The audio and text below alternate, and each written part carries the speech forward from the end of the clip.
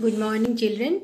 Stay safely at home. So I am starting a very interesting chapter today, that is thermodynamics. Alright, now in thermodynamics, first of all you have to know certain terms related with the thermodynamics. These are very important terms. First is system. In thermodynamics, system means we consider a certain amount of matter surrounded by a surface. That is known as system.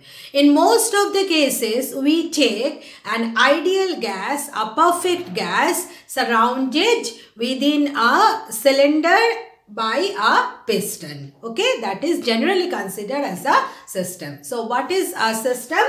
A fixed amount of matter enclosed within a surface is known as the system.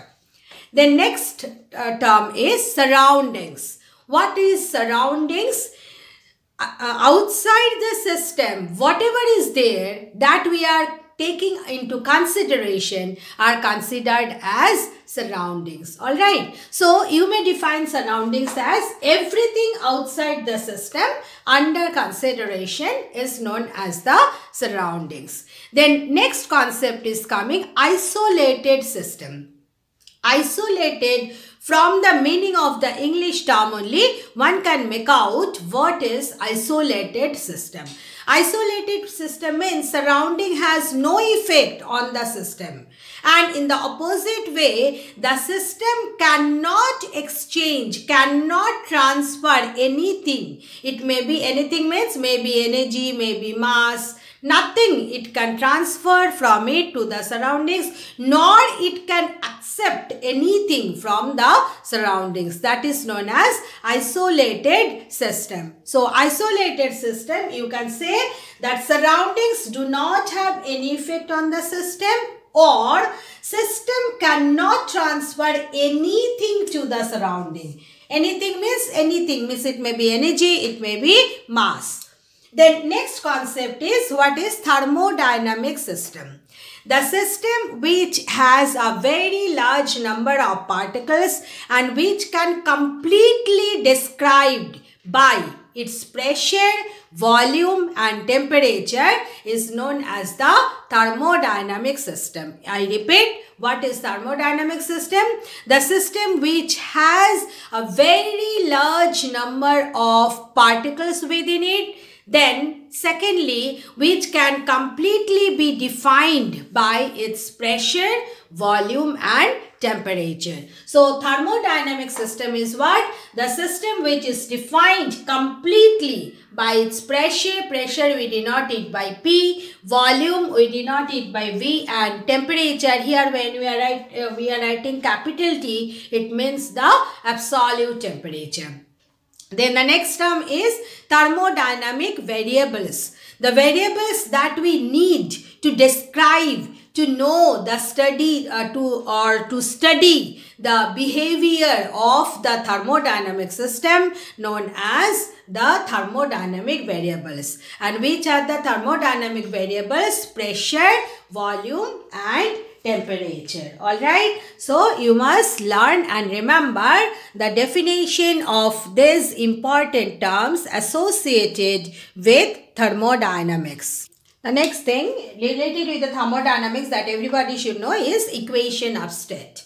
Equation of state means the relation between the thermodynamic variables, that is P, V and T, associated with the thermodynamic system. Alright. And we know that what is the ideal equation for gas, that is given by PV equal to nRT. P is pressure of the gas, V is the volume, N is the number of mole present in the gas. Okay, what does N represent? Number of mole present. In chemistry details you studied. R is the universal gas constant and T is the absolute temperature of the system. Alright. Then the next concept is very important concept, thermal equilibrium. Suppose you have taken two bodies at different temperature. One is hot, another is cold. Then we know that when we keep them in thermal contact, then what happens? The hot body, it loses heat, and the cold body, it gains heat. In calorimetry chapter 10th standard, already you studied. What happens? The heat is transferred from the hot body to cold body until and unless the two bodies come in the same temperature, attain the same temperature. And when the two bodies attain the same temperature, under that condition, you know that heat transfer between the two bodies gets stopped. Alright. So this point, when there is no heat transfer between the two bodies, then we say two bodies are in thermal equilibrium. So when we say the two bodies are in thermal equilibrium, when there is no heat transfer between the two bodies in thermal contact, then we say that the two bodies are in thermal equilibrium. And when it takes place, when the temperature of the two bodies become equal. Alright, so you see how we can define temperature then. Temperature we used to define this way, that temperature is the thermal state which determines the direction of flow of heat. I hope you can remember. But you see, from the concept of thermodynamics, from the concept of thermal equilibrium, you can define temperature as temperature is that property from which we can determine the thermal equilibrium of a body. Alright, if a body is in thermal equilibrium, how you can determine? From the property. Which property? That is temperature. Okay, so this is the new definition of temperature. Alright, so I have written here that thermal equilibrium is what? The two bodies said to be in thermal equilibrium when no heat is transferred between them. And under this condition, what happens? Temperatures become equal. Alright. Then the next important concept is 0th law of thermodynamics. That's why I have given put to asterisk. You know, this is the sign for importance mark. Now, first understand it. Suppose there are three bodies A, B and C. Now here understand it. Between A, C and B, C, there is a conducting material. What does it mean? They can exchange heat along with C. A can exchange heat with C. B can also exchange heat with C. So you see, whenever means what? The simple meaning is that A is in thermal contact with C, B is in thermal contact with C. But observe that between A and B there is an insulator. What does it mean? A and B, they are considered isolated with respect to each other. Is that clear? Means A and B cannot exchange heat. But A and B can exchange heat separately with C. So you see what will happen? They will exchange heat with C. How long they will exchange heat? Till their temperature becomes equal. So you see here, A and B, they are separately in thermal equilibrium with C. So one can write that temperature of C is equal to temperature of A, because C and A are in thermal equilibrium. Again, C and B are in thermal equilibrium. So temperature of C is equal to temperature of B. That's why one can say that temperature of A and temperature of B are equal. So when they are equal, that's why you see, if A and B, now you separate them by a conductor, what will happen? They will be in thermal equilibrium. They will not exchange any heat. So this one is known as this fact. If you write in statement, then it will become the 0th law of thermodynamics. So what is the 0th law of thermodynamics? If two bodies A and B are in thermal equilibrium separately with a third body C, then the two bodies A and B will be in thermal equilibrium. Alright, very easy concept, and you must learn the statement of the 0th law of thermodynamics. Now the next concept is equivalence between work and heat. We know that when we rub our hands, we do some work, and then we have seen that our hands become warm. What does it mean? By doing some work, it can be converted into heat energy. Like that, when heat is provided to some system, then the system can do some work. What does it mean? That work and heat, you can convert from one to other. And it has been said by Joule that work done if W amount of work is done and by that heat produced is H, then W is proportional to H. Means more the work will be done, more will be the heat produced. So you see, if you just replace the equivalent sign, proportional sign by equal sign, then there will be a constant of proportionality. So you can write W is equal to J into H. Okay. Now this J is known as mechanical equivalent of heat, and the value of J is 4.18 joule per calorie. We know this one we have studied in the lower classes that 1 calorie is 4.18 joule. This concept, it is coming from the value of J. Alright. Remember always that J is not a physical quantity. It is not a physical quantity just like work done and heat produced. Alright. It is just a conversion factor. Alright. So this is the concept of equivalence of work and heat. But there is a basic difference. Heat is also energy and work is also energy. Alright, then what is the basic difference between heat and work done? Alright, heat is that energy which is transferred from one system to other due to the difference between their temperature. Alright, very simple to understand the difference between heat and work done.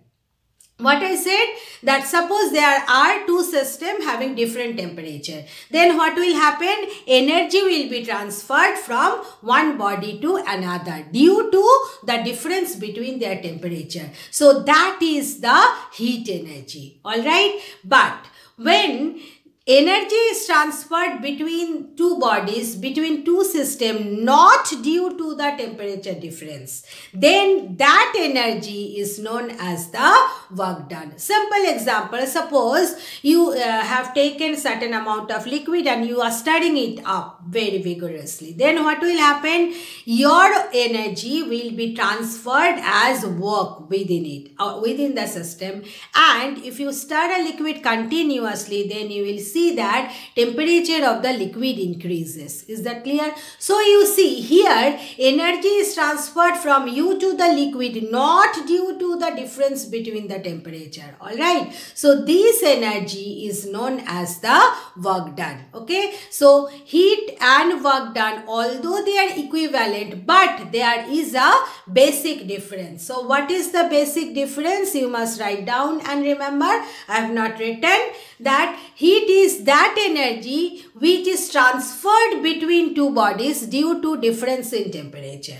Alright, but work done is that energy which is transferred between two bodies not due to their temperature. The transfer of energy between the two bodies taking place not due to their temperature, do not depend on temperature, then that energy is known as the work done. Alright, so these are the basic interesting concept related with work and heat. Now you have to get the concept of work done in case of a thermodynamic system or in thermodynamics. Now as I said already that in thermodynamics what is system? Certain amount, certain matter enclosed within a surface. So here you see we generally take a perfect gas. It is within a cylindrical container, and in the cylindrical container you see these two sides are made up of insulator and the down one is conductor. So that through the down part it can exchange heat with the surroundings. Alright, and there is a piston here, and the piston is also made by the insulating material. So if you consider a gas, now the gas is having under certain pressure. So if you consider that the gas is having under certain pressure, then what will happen? We know that force is given by pressure into area. So due to the pressure of the gas, a force will act on this. So what will happen? Suppose if you want to keep the piston in the same position, you have kept some weight here. Okay, otherwise what will happen? If you just release the weight, then what will happen? Under the action of the pressure, the piston will move up. So let us consider the piston has moved up by certain amount, delta x. Alright, so why the piston is moving up? Because the force which is given by pressure into area, it is acting on the piston. Alright. So you see what will be the small work done, dW. Whenever we add the small d with any quantity, that represent a very small amount of that quantity. So when I am writing dW it is together. dW, it actually represent the small amount of work done in displacing the piston by the small amount delta x. Alright. Now, you know that work done is given by force into displacement, isn't it? So here, what is the force? Force is P into A, and what is the displacement? Delta x. Is that clear? Delta again, either you can write down the delta sign or you can write down small d. So you see here, A into delta x. This is giving you the increase in the volume, dV. So you can write like this. A delta x, what does it represent? It represents the change in volume. So change in volume you can represent by dV. So you see, in case of thermodynamic, work done is measured by this formula PdV. Is that clear? Here actually the concept of calculus is coming here, and as the mathematical analysis part is omitted this time from your portion, that's why I am just giving the explanation this way. Actually dW, it is the small work done, okay, and dV is the small change in volume. In that case, how one can calculate what will be the total work done? Then we integrate it. Okay, so one can integrate it like this. It will be from the volume V1 to V2, and that will be the total work done. So, total work done you can find out by this method. Integrating PdV, and how to integrate the lower limit of integration will be V1, means initial volume V1, and then V2 is the final volume. Alright. So these are the two expressions for calculation of work done in case of thermodynamics. Now how you can calculate work done? Using a pressure versus volume graph. That in the work done chapter already I have discussed. So, let us find it out that if you just plot pressure versus volume graph. Now, if the volume remain constant, okay, what is happening? Volume is increasing. Volume of the system, not volume remaining constant. Volume of the system is increasing under constant pressure. Means when pressure is constant. In that case, the P versus V graph will be a straight line parallel to the volume axis. Alright. And what will be the work done? Work done will be area under PV graph. Alright. Already this area under this one VT graph represent displacement. You studied in 9th standard. So how to find out area under graph? So you have to drop perpendicular from the two ends of the graph on the x-axis. So this area will give you the work done by the system. Okay, means work, how much work is done, that you can find out from the area under the PV graph. So here the graph is a straight line parallel to the volume axis when pressure is constant. But suppose pressure is not constant. In that case, you know, the P versus V graph will be a curve like this. So in that case, how you can find out what will be the work done? From again in the same manner, from the two ends, you drop two perpendicular on the volume axis. Then you are getting a closed area. That closed area will represent. So if I name it like this, A, B, C, D, then you see what will be the work done. Work done will be equal to area of A, B, C, D. Is that clear? So this is the way, by the graphical method, one can find out the thermodynamic work done. Now in case of thermodynamics, there is a sign convention for the two parameters heat and the work done. Heat we denote it by Q. What are the sign convention? Understand it first. When the system absorb heat from the surroundings, system is taking some heat from the surroundings. In that case, we consider Q as positive. Alright, the amount of heat absorbed.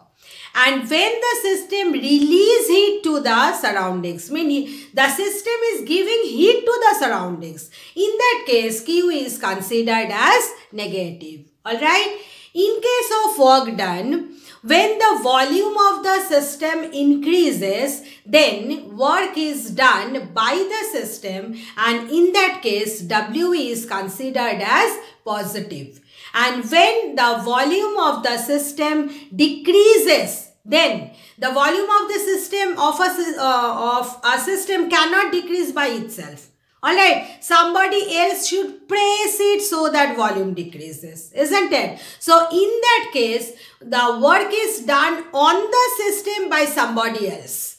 And in that case, W is considered as negative. So these two sign conventions are very important concept wise in this chapter. So you must note it down properly and you must learn and remember it. Okay. So regarding Q, what is the sign convention when Q will be positive? When heat is absorbed by the system. When Q will be negative? When heat is released by the system. Alright, like that in case of work done, when work done is positive, when the volume of the system increases and work is done by the system. Alright, volume increases. And then when work done will be negative, when work is done on the system and volume of the system decreases, then work done will be negative. Now, in case of mechanical work done, we know that work done generally for conservative forces, it does not depend on the path followed. Okay. For a non-conservative force, it depends. But in this case, you will see that if you change the path, then work done will change. Just consider this example. Suppose there is a P versus volume graph. Now here, this is the initial I. I represent the initial state of a body and F represent the final state of the body. Okay, I repeat, I represent the point, I represent the initial state and F represent the final state of the body. Okay, now you see. Suppose you are taking the system from I to F following this path. Means you have taken it from I to A and then to this path. Means this is the path A. I am denoting the path by A. Alright. You have taken the system from the initial state I to the final state F following this path A. Alright. What will be the work done? So according to our concept, what will be the work done for path A? Okay. What will be the work done? From the two ends, you have to drop a perpendicular, alright, on the volume axis. So, if I name it like this, suppose it is A, B, C, D, E. Alright, then you see, you are getting this volume, alright. So, you can write what will be the work done? Area of A, B, D, E, A. Closed path. Closed area. So you see how I have named A, B, D, E, A. Is that clear? Look at this work done and conclude that it will be positive or negative. How you can conclude? You see initial state, this is the volume. This is the volume V1 and then in the final state, this is the volume V2.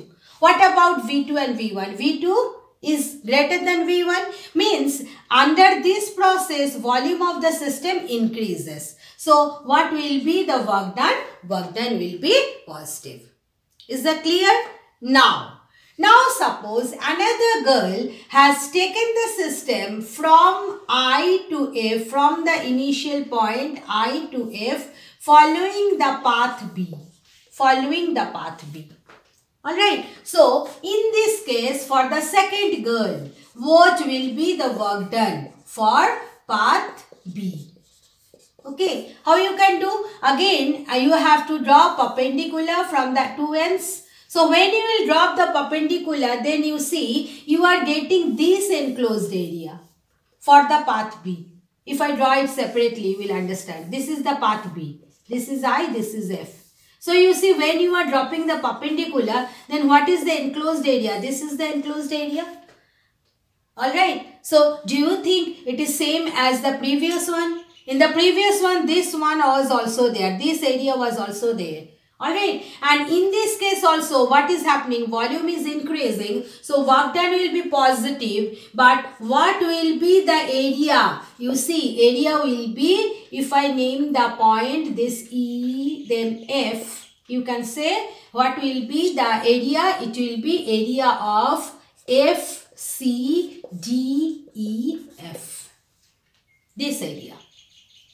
Alright. So you see, in both the cases, you are taking the system from the same initial state to the same final state. What you have done? You have just changes the path. So when you are changing the path, work done changes. In this case, work done is bigger. When you are following the path A, work done is bigger because this entire area is coming. And when you are taking it through the path B, then work done is smaller. Alright, so in case of thermodynamic work done depends on the path chosen. Alright, next is coming work done in cyclic process. So suppose in a P versus V graph, the system you are taking from point A, then you are taking it to the point B following path 1. Alright, and then you are taking it from B to A following path 2. Alright, so what will be the total work done? This is cyclic process. Cyclic process means when the system get back to the initial state, then it is known as the cyclic process. So in this case, what will be the total work done? You see, you can write like this. It will be work done. I am writing in symbol A1B. A1B means work done to take it from A to B through the path 1. Then plus work done to take it from B to A. So I am writing it B to A. I hope you have understood A1B, then B to A. Is that clear? So, how to find out what will be work done A1B? From the point A, you drop a perpendicular, and from the point B, you drop a perpendicular on the volume axis, and let us name it as CD. So you see what will be work done from A to B. First is A to B when I am taking, then the volume is increasing. What is happening? Volume is increasing. So work done is positive. Clear? Then what will be the work done? It will be area under this graph. Area, this entire area. So if I draw it, this is the entire area. Isn't it? So you can write like this. Area of A, 1, B, then C, then D, and then A. Follow the path. A, 1, B, C, D, A. This entire area. Why positive? Because volume increases when you are moving from A to B. Is that clear? Then, how to calculate B to A? Again from B and A, you have to drop the perpendicular. Perpendicular is already drawn. So, in this case, when you are taking from B to A, look at the volume. What is happening to the volume? Volume is coming from C to D. Means volume is decreasing. Alright. So, work done will be negative. And in that case, what will be area? Which area? You are taking starting from B. Then you are going to A. Means it will be B, C, D. You can write like this. B, C, D. Then A. Then 2. This path and then B. Just follow these words written. Follow this letters written. B, C, D, A, 2B. Means if I just draw the area, then this is the area for the second work done. Is that clear? So you see, if you subtract these two work done, then which one is getting? You are getting the area enclosed within the path. Isn't it? So, and not only that, it will be positive or negative. Area of A1, B, C, D, A. It is bigger. So, you are subtracting the smaller one from bigger one. So, ultimately it will be positive. And which area? You can write area of A1, B, 2A. Just follow. A1, B, 2A. This is the area. This is the work done. When you have taken the cyclic process, in which direction? In which direction? When process is carried clockwise. Is that clear? You have taken like this. Now let us do the same, but let us carry the process anti-clockwise. Okay, next video I will continue. Otherwise I will have the problem in uploading. Thank you, children.